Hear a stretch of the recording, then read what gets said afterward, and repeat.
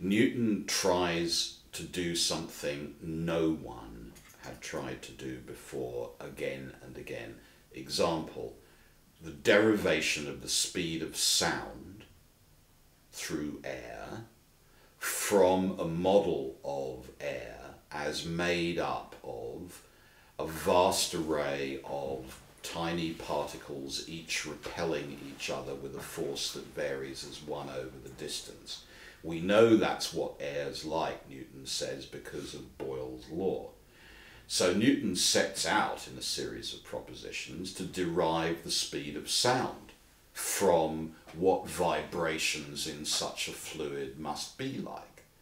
And in successive versions of that theory, he, on the one hand, has to deal with changing estimates of the speed of sound in a series of experiments by men such as William Derham, using the difference between the noise and the sight of a distant cannon.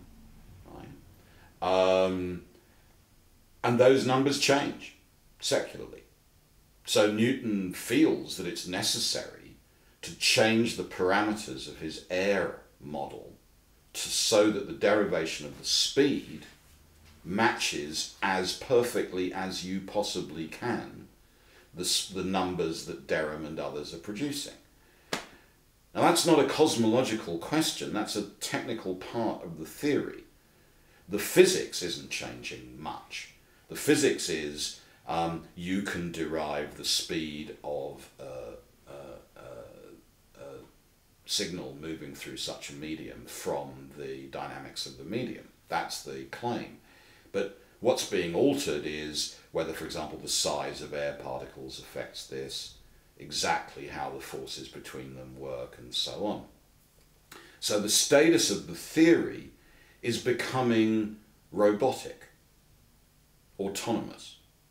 It's a prediction machine with a set of parameters which can be altered unless and until the empirical observation and the theoretical prediction correspond precisely, and as one must emphasize, far beyond what in the 21st century we would now judge to be tolerable experimental error.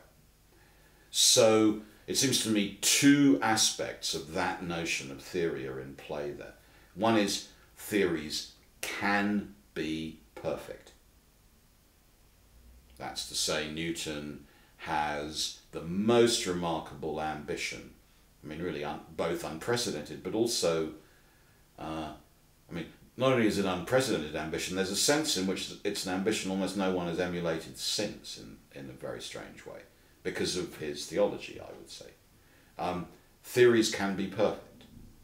And secondly, they therefore must be continually perfected, to use the 18th century term. That is to say, one must work endlessly to complete them. And one will never know that they have in fact been completed.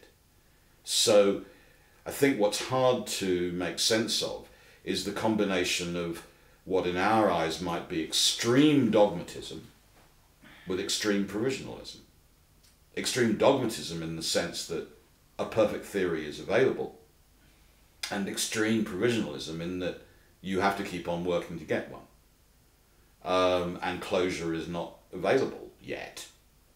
So an asymptotic model of theoretical success, which I think is very characteristic of Newton's own attitude, and not, I have to say, of many of his disciples, certainly not many of his British disciples, who either believe that the theory has been perfected, which is a very common British attitude to certainly the Principia in the 1700s, or that it never will be, which is a position we might want to associate with certain kinds of Humean skeptics, with Adam Smith, for example, who in the 1750s will argue in his History of Astronomy that the system of the Principia is a machine, which is, it seems to me, spot on, which is designed to generate successful predictions, and whose truth we cannot know,